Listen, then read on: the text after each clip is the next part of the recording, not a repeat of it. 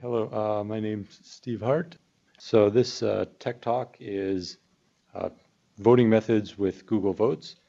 And what I'm going to do is talk a bit, it's kind of an introduction to social choice theory, which is all about how groups make decisions, the different methods that people can use to vote and to aggregate those votes, both the methods and the algorithms. And I'll go through a number of common voting methods and algorithms and talk about some of their idiosyncrasies. I'm using the Google Votes voting platform as the example for everything in this talk. So I'll start by saying what Google Votes is. So Google Votes is a liquid democracy voting platform on Google+. This is an internal tool which we've been running votes for about 2 years. At this point, 11,000 Googlers have voted using Google Votes and cast about 75,000 votes. Our biggest event has been the Micro Kitchen Fair, which is that picture in the corner there, where we had about 8,000 Googlers showed up, and actually 4,600 Googlers voted, including a lot of people who weren't at the event, but who saw the posts on Google Plus and voted after the event. So in fact, the entire 2014 Micro Kitchen lineup is based on the vote from the Micro Kitchen Fair. Basically, all the vendors show up and everybody pitches their stuff. Other things we've done votes on are, for example, like here at Kirkland, the Halloween costume, the Hangouts T-shirt, and voted on the name of the Troll Cafe in Seattle. So also we've done some products at the Google Store. I don't know if the remote people will be able to see this, but this is why I'm wearing these very spiffy boots. Oh, there you go. So they're very colorful. They won over the rain jacket and several other options. Okay, so I'm going to start talking about the voting methods themselves. So the simplest one is two-choice voting or yes-no voting. And if you have only two choices, things are simple. And as soon as you get more than two choices, things get tricky. But two choices, you can just use majority rule. There's really only one algorithm that applies to two-choice voting. You add up the yeses, you add up the nos, and one of them wins. That's about it. So I'm not really going to talk much more about majority rule for the rest of this talk. The most common, I think I'll take questions at the end, especially since it's a little difficult for me to see remote people raising their hands.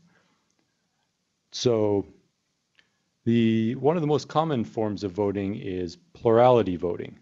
In plurality voting, you can have multiple choices, and what you say is that whatever choice gets the most votes wins, and people can only vote on one choice. So majority means greater than 50%, plurality means more than any of the other choices.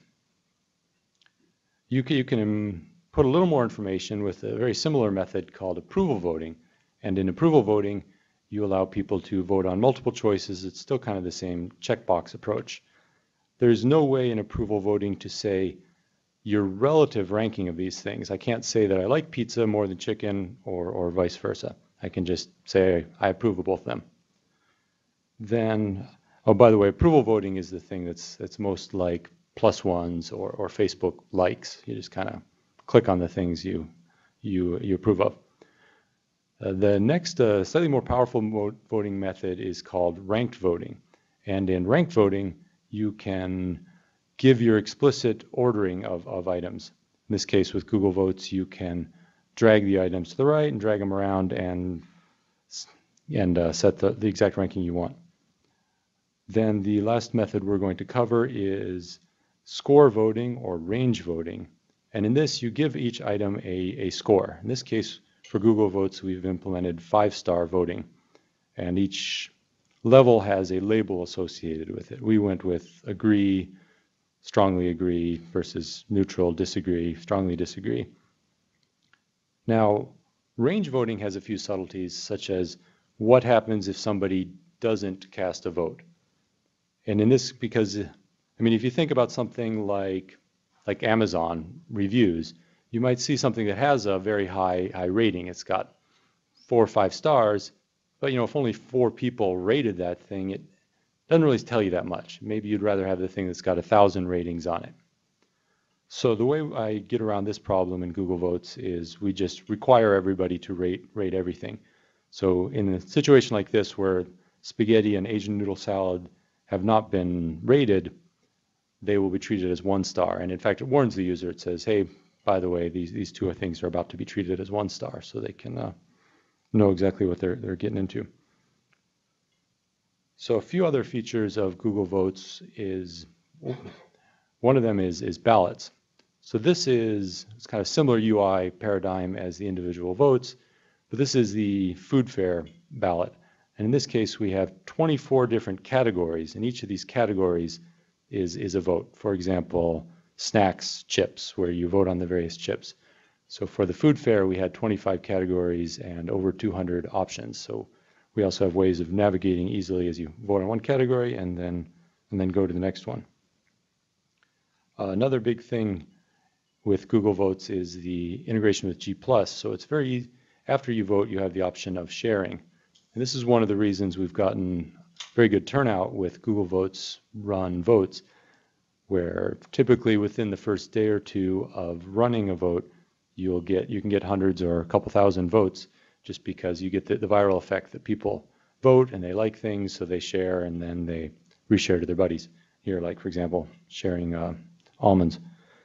The other thing we do for Google Plus integration is we use the same widget that's used for Blogger, which is also basically the same widget used for YouTube comment integration, although we use the Blogger kind of configuration to aggregate all of the Google Plus posts about the vote. So, which is nice because right when you're at the point of making the vote decision, you get to look and see what everyone else is chattering about. You can also restrict to just see the conversation from people in your circles. Okay, now to drill down a bit more detail for the aspects of these different voting methods, we're going to take a very specific scenario and a specific sample and see how that same example plays out for different methods and algorithms. So here we have 12 people voting on 6 options on what drink do we want to serve for, say, Friday dinner. And to further simplify things, we've grouped the 12 people into 4 preference profiles. So all the people under NIA vote exactly the same. So NIA effectively counts as 4 votes. So Google Votes is actually a liquid democracy voting system, which means that you can explicitly delegate your vote to other people. So what we've done here is that these 3 other people have delegated their vote to NIA, giving her a voting power of 4. These examples will all work equally well with non-liquid democracy systems if we just imagine that we have 4 people with identical preferences. So we'll start by looking at everybody's true preferences. What do they really like? So Sherry has an opinion on everything. I mean, she has all 6 of the things. She has her, likes water before aloe juice, etc. Whereas Lynn and Chuck have opinions on their 3 top favorites, and then the other 3, they're all equivalent, basically just 0. Nia has opinions on the top 2 choices, but then she has this 3rd choice, but it's kind of a distant 3rd choice, and I just put an asterisk next to it to indicate that she'll take hint water as above the other 3, but not by much. She doesn't really like hint water much, and that will play out as we go forward. So let's look at what happens with this example with plurality voting. So basically everybody just does the only thing they can do, which is vote for their top choice. In this case, hint water, vitamin water, and so forth. So everybody votes for their top choice. Just let the screen refresh here. And then we look at the results. So the results are actually not that great, because what happened was we had 8 people who actually preferred water of some sort and 4 people who preferred tea, but yet tea won, because what we saw here was vote splitting. This is because all of the water people split their votes among 3 different water choices, and they all lost. This is a big disadvantage of plurality voting. This is equivalent to the problem of spoiler candidates, where you have two things that are similar and one candidate just kind of spoils the other one. The most famous example of that is probably the Bush-Gore-Nader election of 2000. So plurality has some major difficulties. Now let's see what happens. Oh, let me just go back one thing. To note here that in terms of the preferences table, basically what we did is we just took the first row and we ignored all the other rows. So we just threw away a lot of valuable information, which is part of why we got a poor result. So approval voting, we're going to let more of the information get into the system. In this case, for example, Sherry, who had an opinion on all 6 items, she decides that the top 4 of those 6 items are things that she approves of.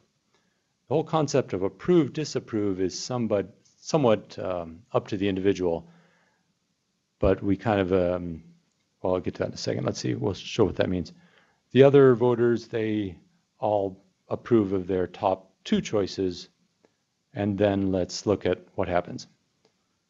So effectively what we've done here is we've taken everybody's preferences and we've drawn a kind of jagged line through the middle where everybody takes their top choices and they approve of them and their bottom choices and they disapprove.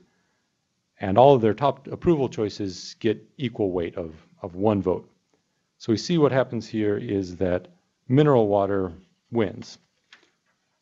Now this is actually a pretty good result in the sense of mineral water is a pretty good compromise for this group of people. If we kind of look at the top set of votes and kind of what's a decent mix.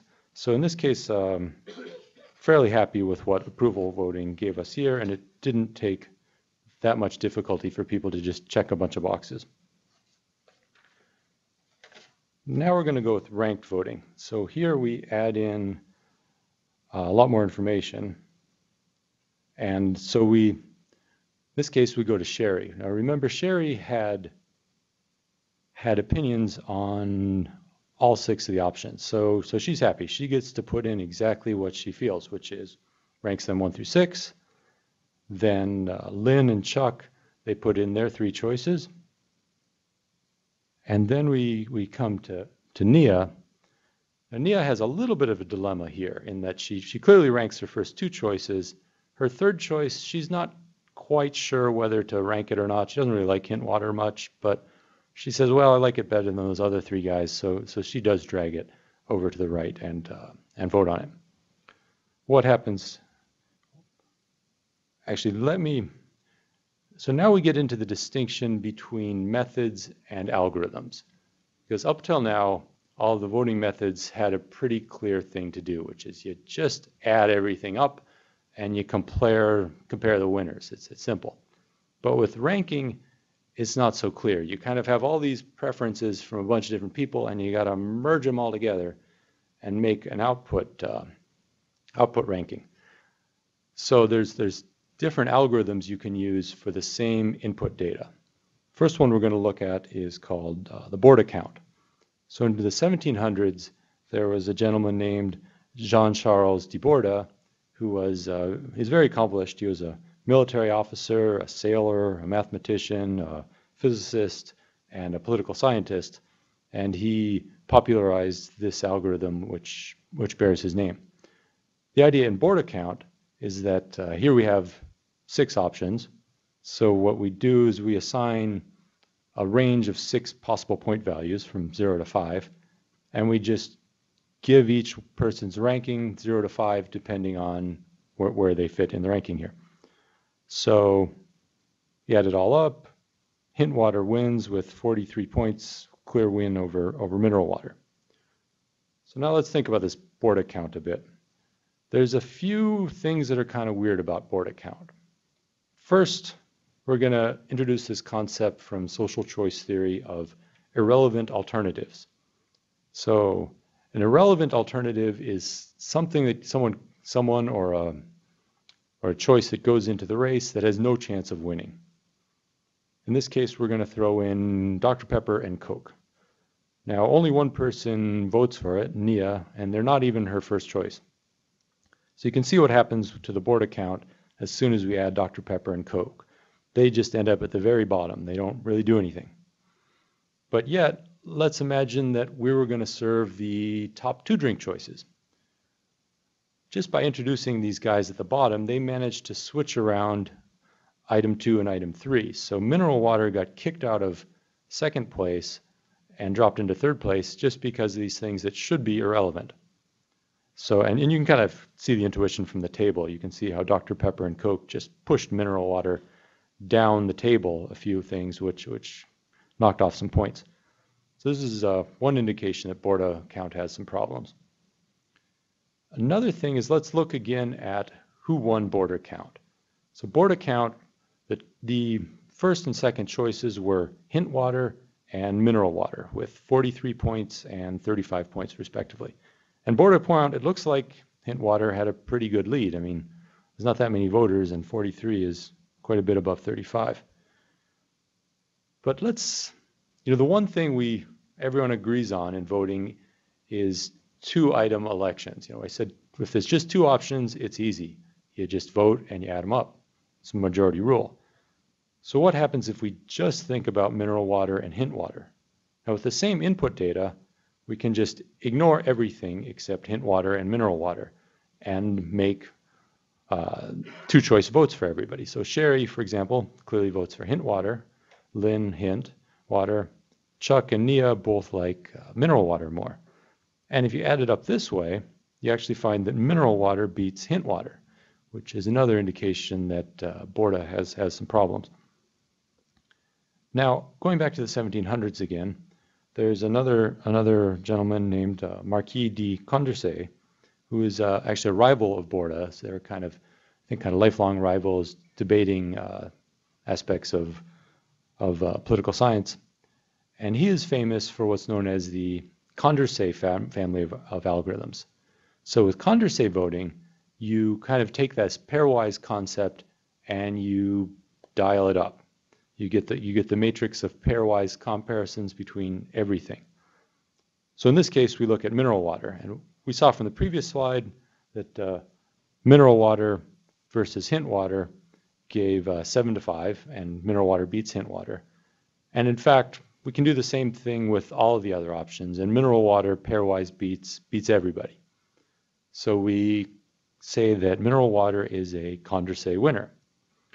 And it's not shown on this slide, but Google Votes actually does the entire matrix, and you'll see that like hint water beats vitamin water, coconut, and honest tea in pairwise comparisons, as well as vitamin water beats everybody below it in pairwise comparisons. So the Condorcet winner is pretty nice.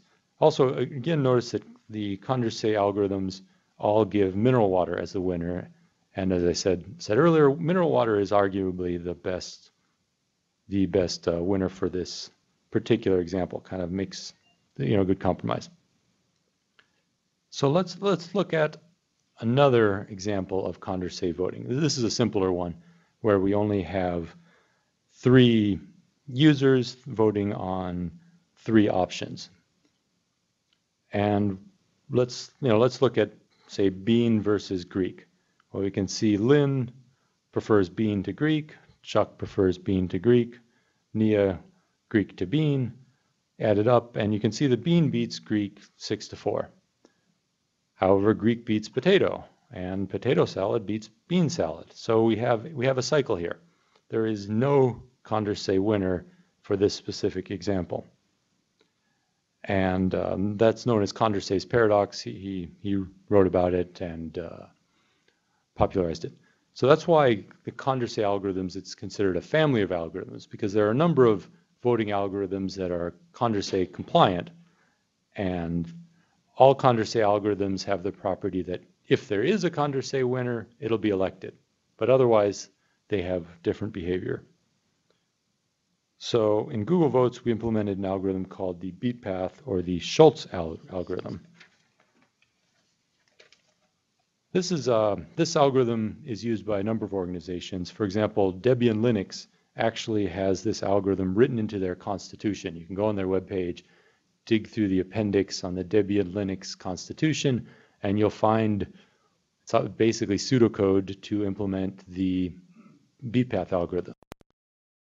This algorithm is also called Schwartz sequential dropping, which is a slightly different variation that is guaranteed to always give the same results, and that's what they have written down. So the way beatpath works is that we look at all these pairs, and for each pair, not only do we see who won, but we see how much did they win by. For example, bean versus Greek, that's 6-4, so we'll call that an edge of strength 2. Greek versus potato, 7-3, we'll call that edge of strength 4, and the other one also an edge of strength 4. So what we do is when we compare two options, is we look at all the paths between them and find the strongest one, whereas each path is as strong as its weakest link.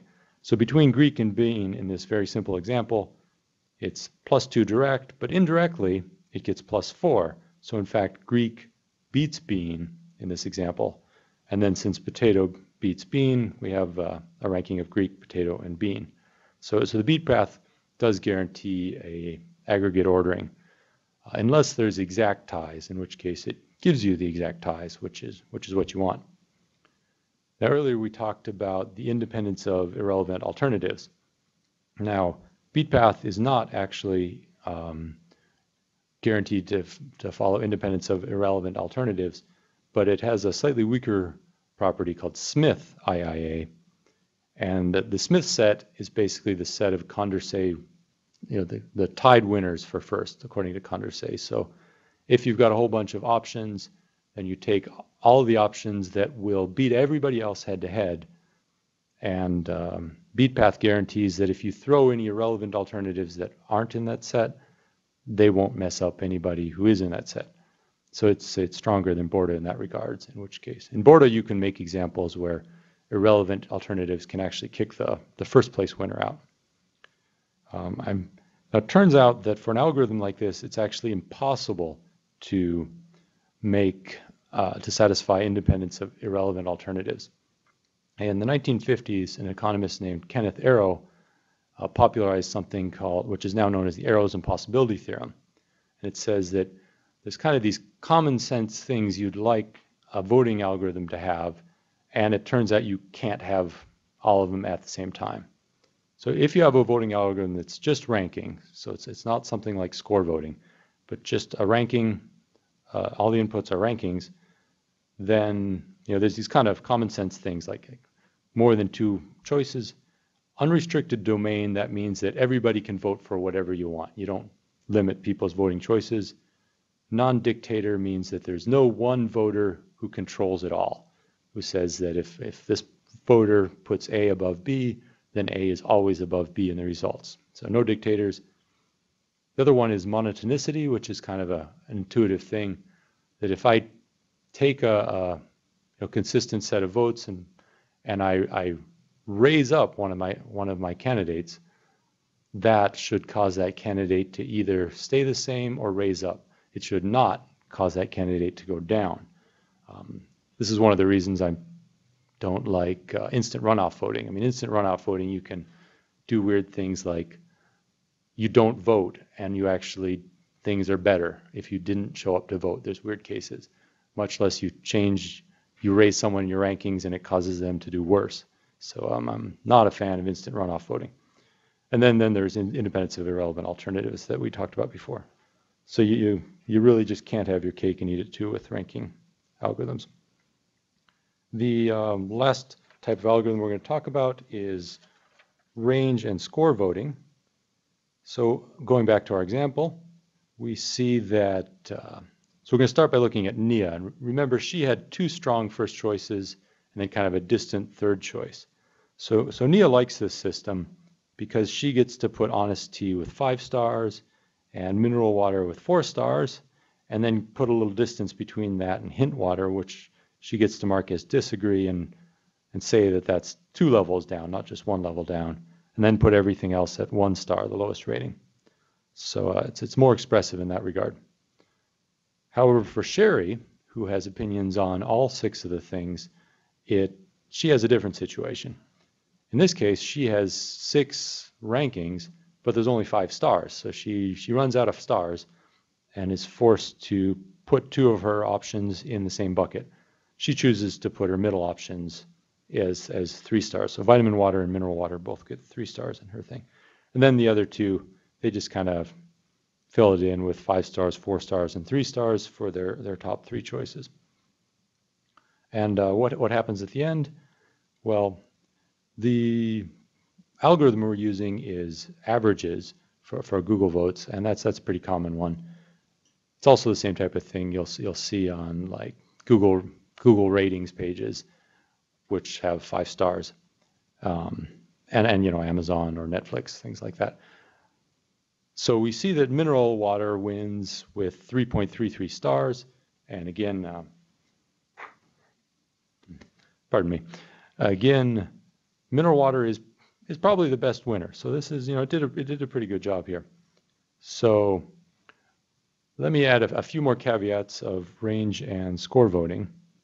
One is that approval voting is just a special case of range and score voting. So in approval voting, it's just a score where your only scores are 0 and 1. Then another caveat is that notice what Nia did. Nia was honest and she voted her true preference.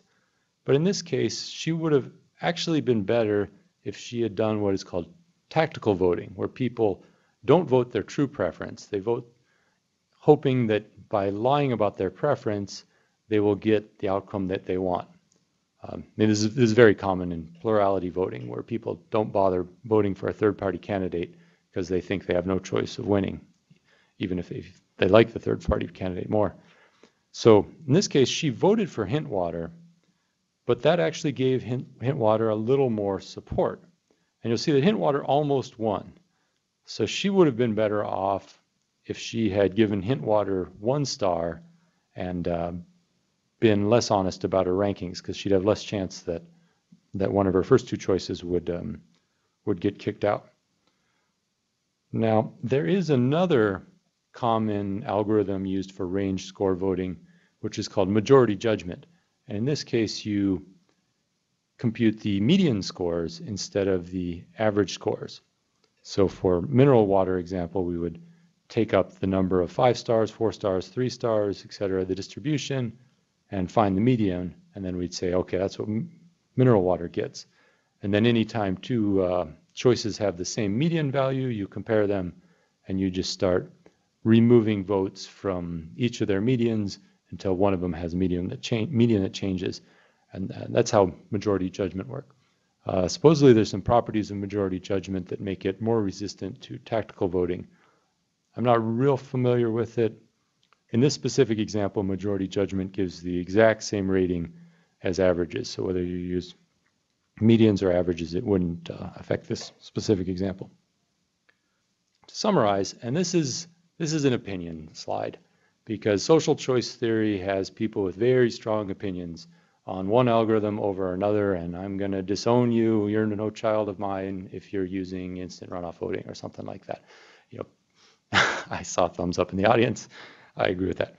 So my opinions, first, plurality voting. It's awful. It's a travesty that we elect major world leaders using plurality voting. It's just massive distortions.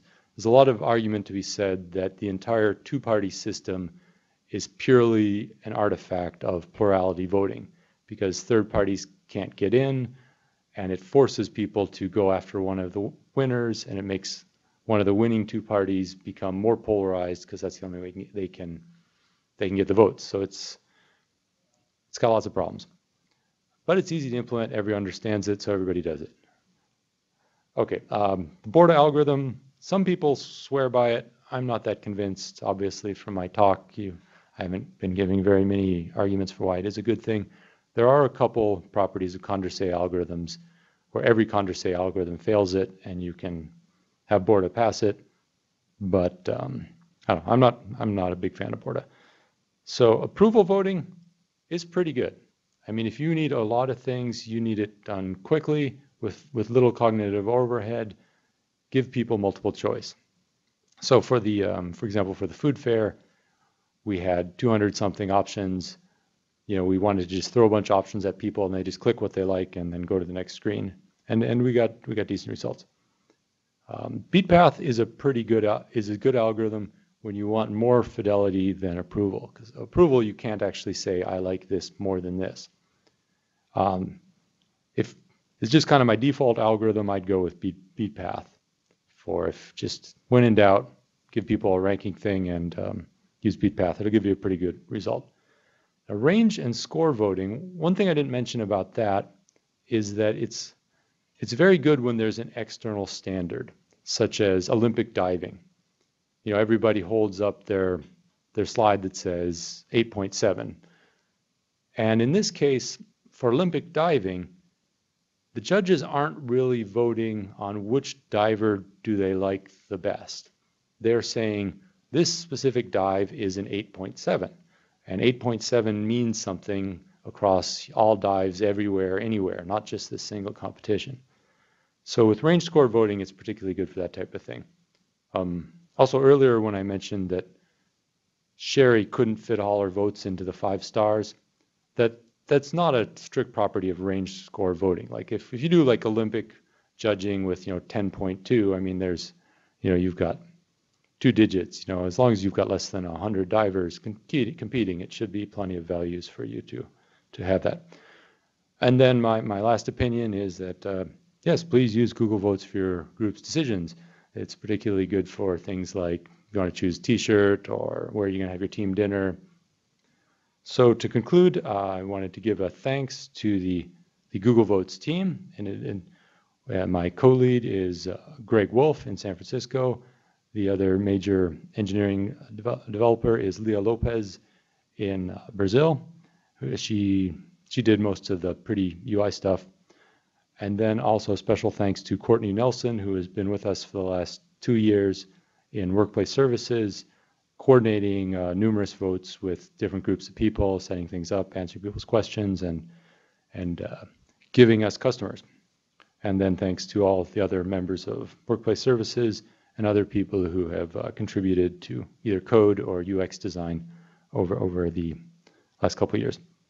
So next week I'll be giving another talk which is purely about liquid democracy. It's all about the delegated voting, what happens when you can flow votes through a graph, your social graph, both the user experience ramifications as well as the graph algorithms. So, okay, so thank you for your time, and we'll end a few minutes early. Bye.